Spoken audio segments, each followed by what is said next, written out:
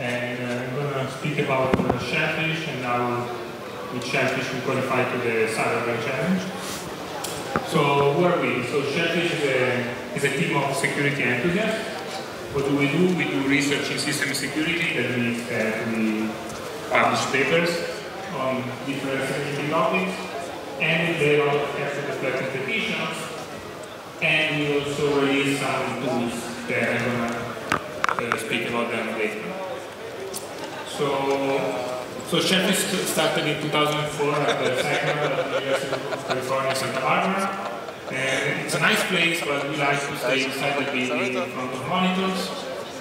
And so then Shellphish expanded to other places, such as Northeastern University, that, as you can see, it has a very different weather and indirect friends.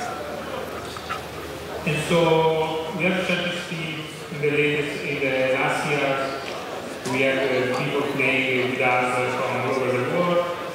And we just meet people from Australia, so if you know someone from Australia, that would be nice. But, so, as I said, we play security competitions, typically for the CTF, probably, and in this competition, we typically have to either just to solve different security challenges, that could be for the vulnerable service, for the website, or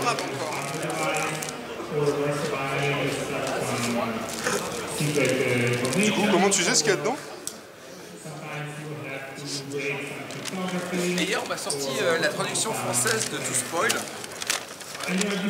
Caché.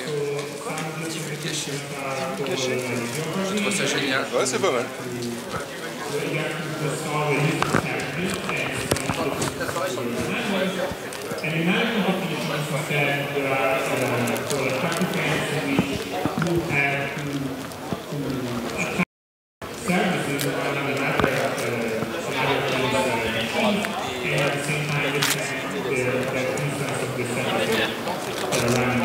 Bon appétit.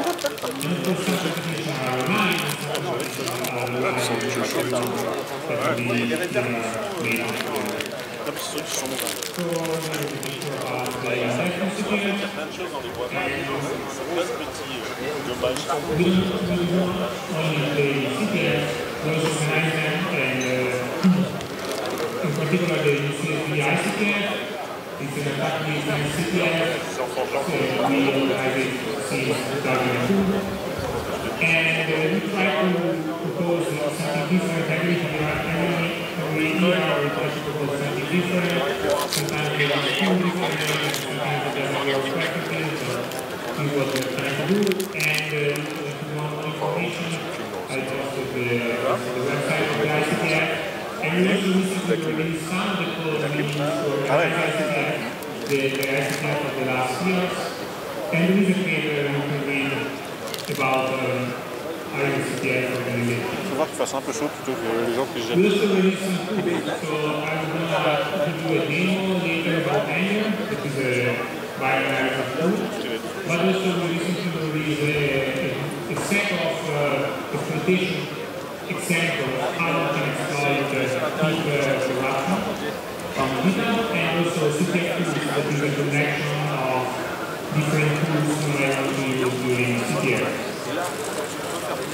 So, okay, so what I'm going to do today is the Cyber Grand challenge. That is this competition we qualify for, and we are working to play the finals in a moment. So what is the Cyber Grand challenge? So the Cyber Grand challenge is something organized by DARPA, a US government organization, and in 2004 DARPA organized the Grand challenge, so without cyber. So the Grand challenge was focusing on data. So the idea was the teams had to build autonomous vehicles going from a place to another in the desert, and in 2004 this was a very strong innovation. Only now we're seeing the first real-world autonomous cars. And in 2004 was a very hard task, and the first time they proposed this challenge, no team was actually able to finish the entire task. So somehow, in a similar way, in 2014, DARPA proposed So instead of having autonomous driving, we have autonomous hacking. And what does it mean? So, as I say, it started in 2014. Qualification events was about 1 year ago. And now, and 7 teams qualified for the final event. It will be August 4th at DEFCON. That is the huge security conference in Las Vegas. So, CGC, that is the abbreviation of DARPA Cyber Grand Challenge. CGC is an attack defense CTF. But instead of players, instead of solving security challenges, they have to develop a system that automatically solves these challenges. And so the focus here is, of course, on automation. And in particular, what you have to do is to exploit vulnerabilities in binaries. So you are provided with some binaries. You need to you have to develop a system that is able to automatically find vulnerabilities in these binaries, but also to patch these binaries. It means to correct the vulnerability that allows exploitation. And as I say, no human intervention is possible. So everything has to generate exploits, and what is the real meaning of exploit? What is the precise definition? So for the qualification round, an exploit was just something that it was just an input that when provided to the binary was crashed. And also patch the binary. So what is a patch? A patch is a fixed binary. C'est sympa, t'as vu, ils ont mis un cendrier. Okay. A patch is a fixed vulnerability, and you need to preserve the original binary's functionality. So you cannot just change your binary so that it just returns, because if your binary just returns, okay, the binary is not exploitable, but the functionality is completely corrupted. And also, performance impact of these patches is evaluated so that, for instance, if your patch, maybe your patch is checking all possible memory accesses, but you might end up in having a too big CPU overhead, and so the evaluation of your patch will be low. So for CGC, the binaries that were provided for CGC, they were more or less heuristic programs, but they run in a simplified environment. We simplify system calls and simplify inter-process communication. In particular, the architecture was standard Intel x86 32-bit, but these binaries are supposed to run in an operating system called Decree, that is just let's say, a simplified version of Linux where you only have 7 syscalls. Like you can transmit, receive data on different sockets, and you can select on these sockets. You can allocate memory, you can generate random numbers, and you can terminate. So that's it. So there are no signals, no threads, no shared memory, not even a file system. And also standard defense techniques that are usually in place in modern operating systems are not there. So the stack is executable, there is no randomization, and so you are free to implement these defenses as a patch to the binaries, but of course you need to also consider the performance impact these patches are bringing to those binaries. And also, of course, you need to do it in a way that your binary functionality is not compromised, so you need to do it very carefully. And so this is just an overview of what we developed for the qualification rounds. So for the qualification rounds, we were provided with vulnerable binaries, and our system that in DARPA terminology is called a cyber reasoning system. Our system was supposed to, as I said, provide exploits and patch binaries. So this is a little bit more detailed view. So vulnerable binaries were passed to automatically a vulnerability finding component and to an automatic patching component. So the vulnerability finding component was generating proposed exploits, and then these exploits were going also to the patching component because some of the patches were targeting the specific exploits. And then we output both proposed patches, and both exploits and patches are evaluated. And of course, we pick the best one, so the most reliable one, and the one with less performance impact. And we submit those exploits and those patches to DARPA for scoring. So as I said, one of the components we developed for the CGC was an automatic vulnerability discovery component. And so I'm going to introduce how you can develop a system that automatically finds vulnerability. So for the qualification round, the question we wanted to answer was, how do I crash a binary? Because for the qualification, an exploit was just an input making the program crash. So this question is somehow a subset of a bigger question, that is, how do I reach a specific state in a binary? And so this in general is not decidable question and not decidable problem, but there are two approaches that more or less can give you an answer, at least in some cases. So one is called fuzzing, and the other is called symbolic execution. So let's see both of these approaches. So I put some code that is just an easy program that gets an input from the user, checks two conditions of this input, and then it either prints you win or you lose. And suppose that we want to answer the question, how can I reach the state in which you win is printed? So, of course, an easy solution is just to try different numbers. So you try 1 and you lose is printed. You try 2, still you lose is printed. But if you try 10, you win is printed, because 10 verifies both conditions. And so this is a very easy way, so to speak. And in particular, for CGC, we use a particular type of fuzzing called coverage-guided fuzzing. That means that our system were focusing on those inputs that cover the most the binary, so those inputs that execute more instructions inside the binary. And our system was based, and is based on AFL, that is a very famous public fuzzer. And fuzzing works very well in a lot of cases, but there are some specific cases in which fuzzing does not really work. And let's see one of these cases. So suppose that now I change the second condition to from x less than 100 to x squared equal to a big number.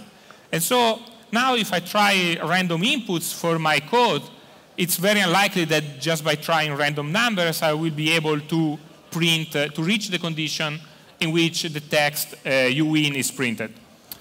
So a different approach is called symbolic execution. So let's look at how symbolic execution works in the original example and how it works in this more complex example. So the idea of a symbolic execution is to interpret the binary code and replace any user input with symbolic variable. So at the first instruction, we have user input, and so we don't know the value of this input because it's coming from the user. So we just keep track of it as a symbolic variable x. And then the execution goes on. And of course, if we encounter a branch instruction, we don't know which one of the two branches we are supposed to take because we don't know the real value of x. So we take both branches, but we keep track of constraints that those conditional instructions are imposing on the execution. So, for instance, in one case, the constraint is x bigger or equal than 10. In the other case, the constraint is x less than 10. So the execution goes on, executing all the feasible paths. And for instance, if we execute the path in which x is less than 100, we add the constraint x less than 100. So then, at some point, we will reach the condition we were looking for, that is the text you win is printed. And so now we ask to the symbolic execution engine to give us, to concretize the collected constraints. That means to give us a concrete input that satisfies these constraints. So we collected two constraints, x bigger or equal than 10 and x less than 100. So a possible solution is 99. And in fact, if we try 99 as input to this program, we will reach the condition in which the text you win is printed. So if we move from the simple example to the more complex one, we see that for symbolic execution, this is just a matter of having a slightly different constraint. So now we have the constraint x squared equal to that big number, but still a symbolic solver can still provide us a solution to this problem. And in this case, the solution is x equal to 1, 2, 3, 4, 5. So we use symbolic execution for CGC. And in particular, we use symbolic execution from Anger, that is this binary analysis platform developed at UCSB. And in particular, so we were looking for inputs that were making the binary crash. And so we were looking, for instance, for memory accesses outside allocated regions or unconstrained instruction pointer. That means a state in which the instruction pointer of the program can assume any value. For instance, we have some user input going to a register and then jumping to that register. So in that case, the instruction pointer can assume any value. And so if either the condition 1 or condition 2 is true, it means that we found an input that will make the program crash. That is what we were interested in. And so we also studied how to merge the two approaches. And in particular, our lab published a paper called Driller that has been published on the NDSS February 2016. And this paper studies how to merge these two approaches. And what is interesting is the following. If these are all the binaries we were provided for the qualification, these are the binaries that we were able to find the crash using just fuzzing. So this is in scale. And these are the binaries we were able to find the crash using symbolic execution. But combining the two approaches, we were able to find more than just the sum of the two approaches alone. And you can find details about this in the paper called Driller. And OK, so as I said, our symbolic execution and also Driller are based on Anger, that is the binary platform developed at UCSB. So I'm not one of the developers of Anger, so if you have super technical questions, I'm not sure I can answer. But anyways, Anger is an open source project. You can find it on GitHub. Please put a star. And it's an architecture-dependent system, and of course, it's compatible with normal ELF, with CGC ELF, but also with Windows and other architectures. And it's written in Python, so it's allegedly easy to use, and you can install it with 1 or maybe 2 different commands, at least on Ubuntu 14. And you can interact with it with using IPython, like an interactive shell. And so now I'm going to show you a demo of how we can use Anger to, in this case, to find an input that makes a program crash. So I'm going to show you how to apply Anger to this binary called cadet1. It is a very easy sample binary DARPA release for CGC. And what this binary does is just checking if a string is a palindrome. So we can run it here. So I can put any string, and it will tell me, no, this string is not a palindrome. If I put a palindrome, this binary will tell me it's a palindrome. So the reason why I'm using a dot adapted version is because this is a CGC binary, so and this is a Linux machine. So to run it on a standard Linux machine, we had to recompile it. So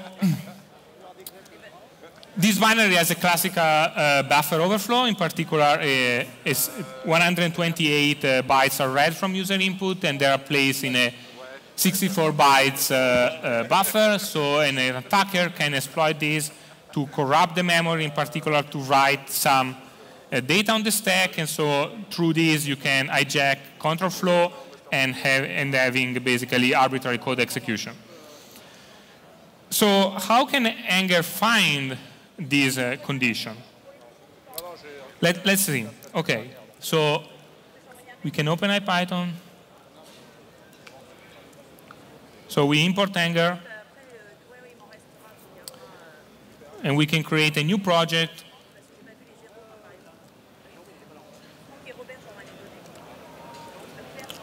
So now we have a new project. So what we want to do is to create a path group. So a path group is basically a data structure used to hold all different paths that the symbolic execution discovers during the execution of this program. So we need to do this.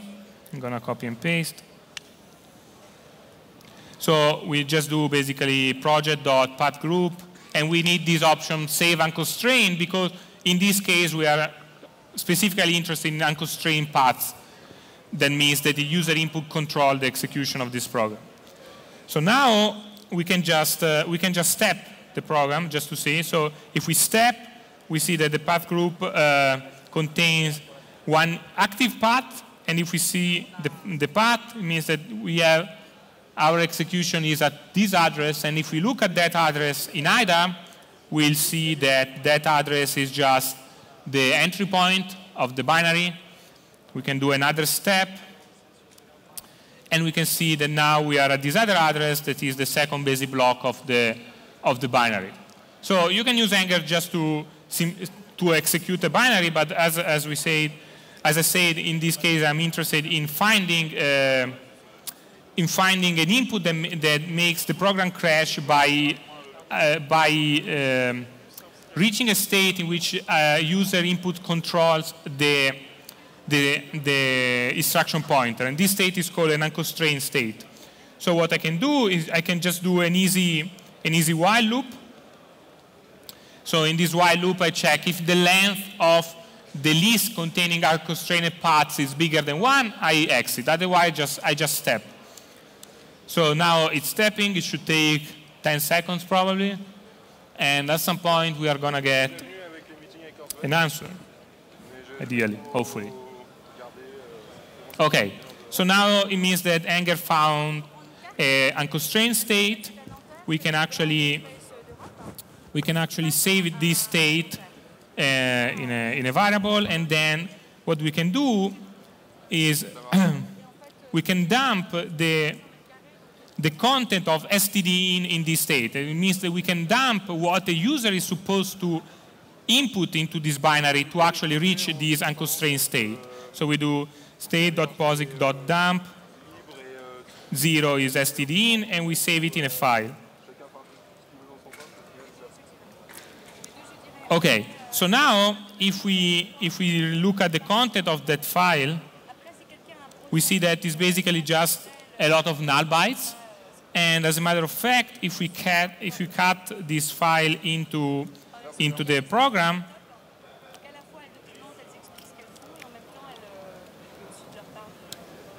the program crashes with the segmentation fault. So that's good, because this was something like this is a valid exploit for the qualification. And I'm going to show you another example of how you can use Anger. So this binary also has an Easter egg. So this is the code that I use. You can get it from the slides later. So an Easter egg. So it means that if you input a string starting with that accent character that is called a caret character, if you input a string like that, the text Easter egg is printed. We can actually try this. And if we input something like this, the text Easter egg is printed. So we can ask Anger to actually, without knowing anything about this binary, to actually give us an answer about how we can reach this Easter egg. And so, okay. So in particular, what we can do, if we look at the binary, for instance, in IDA, we see that when we reach this instruction, the Easter egg is going to be printed. And so we ask Anger how to provide us an input that when provided to the binary, that instruction is going to be executed. So this is going to take some time, so I'm going to start it and then describe it.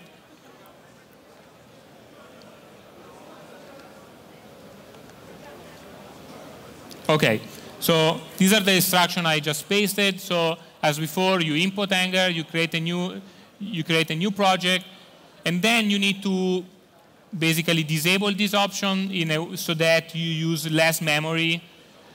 And okay, you can find all the details about this in the documentation. And then, as before, you generate a path group, and then you just call pathgroup.explore.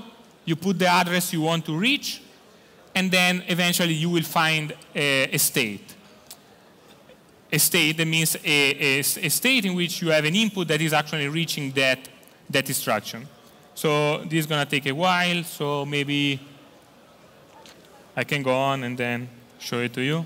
Right now, Anger is doing computations, and is also complaining because it found a state in which, basically this means that it found a state in which the instruction pointer is unconstrained, because this program is actually vulnerable. So Anger is this is somehow an anomalous condition, so it's giving this as a warning to us.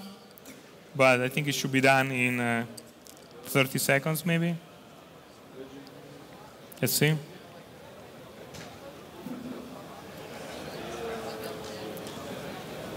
Maybe more? Anyways, let's go. Let's wait.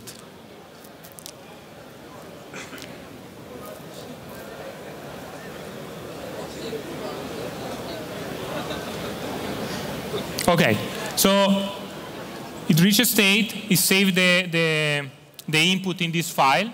So if we look at that file is actually starting with a character as expected. And if we cut that file into our binary, we'll see the Easter egg. So see, the Easter egg is printed. So these are just two easy examples. You can find tons of examples in the Anger repository called AngerDoc, including this example. And also you can find how Anger can be used to solve a lot of different CTF challenges. That is probably the main usage right now of Anger, except from CGC and for papers. And so let's speak about the finals of the Cyber Grand Challenge. So 7 teams qualified for the finals. Shellphish is one of them. And in particular, we exploited 44 binaries out of the 131 binaries we were provided with. And every qualified team received $750,000. That is good to have.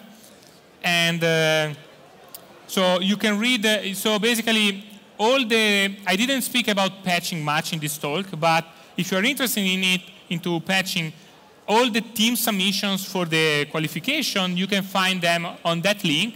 And if you like doing reversing, you can just reverse all of them, and you can study how different teams implemented patches differently, how they injected code inside binaries, and also what did they try to defend with these patches? Did they try to just do some specific checks? Did they try to check all the memory accesses?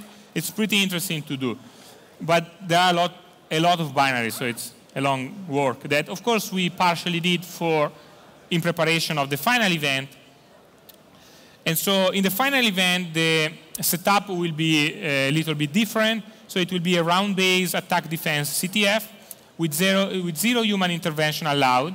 And because in a qualification, we were not allowed to look manually into binaries and to find manually exploits for them, but we were allowed to, for instance, fix bugs in our infrastructure.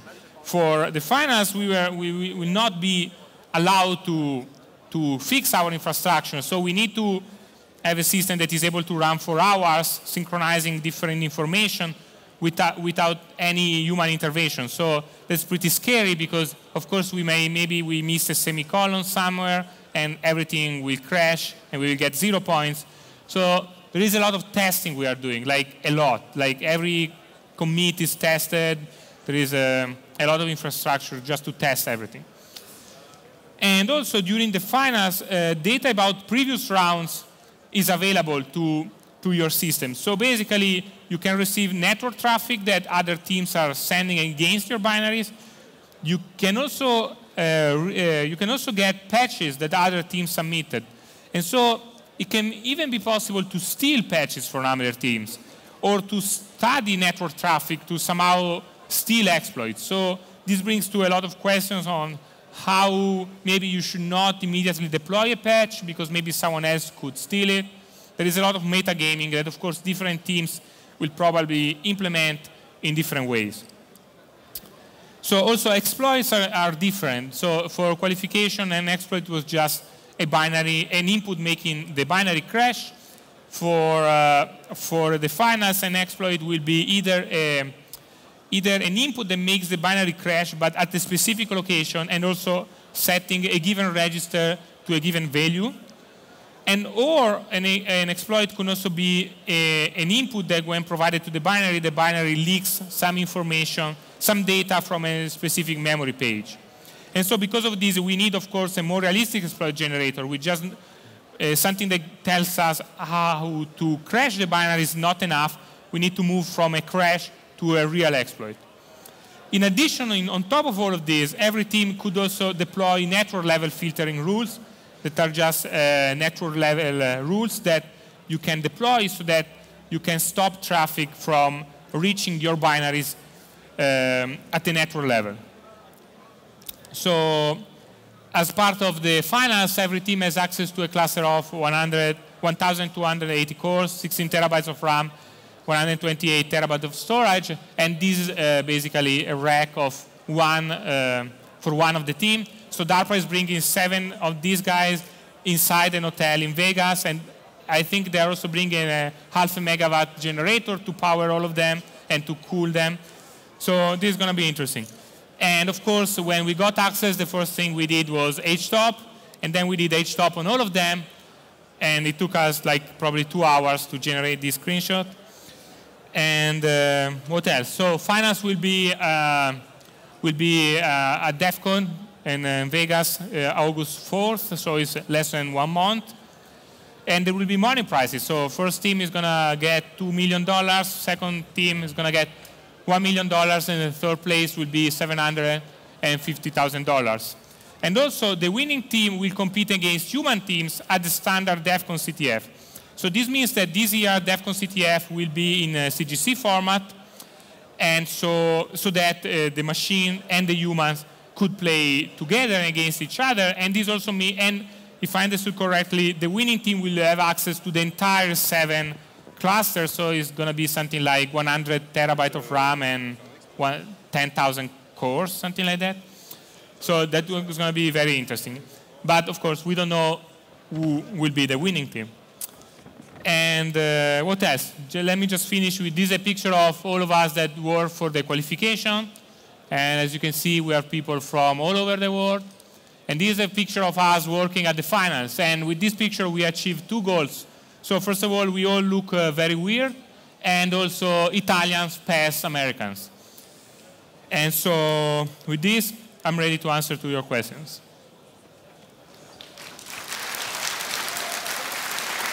Thank you very much, Antonio. Do you have any questions in the audience? I'm giving you a free T-shirt for a question. You want a free T-shirt? Or you just want a question? Oh, free T-shirt given.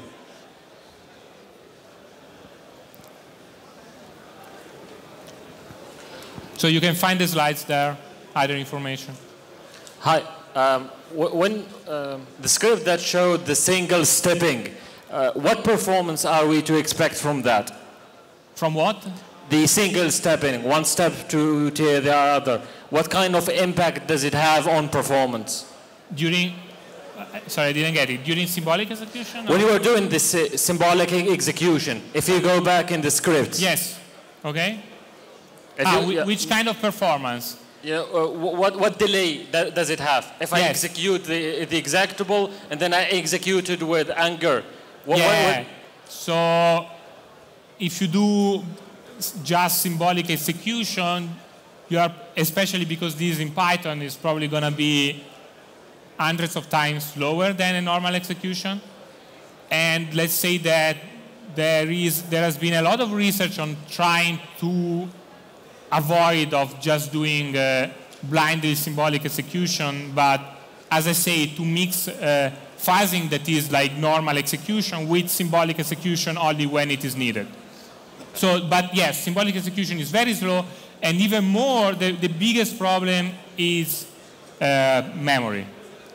Because you need to keep track of all the paths you are exploring, and of course, when you have a branch, you don't know which path to get, you need to keep track of 2 paths. But then if this branch is inside the loop, you get to what is called an exponential explosion of paths.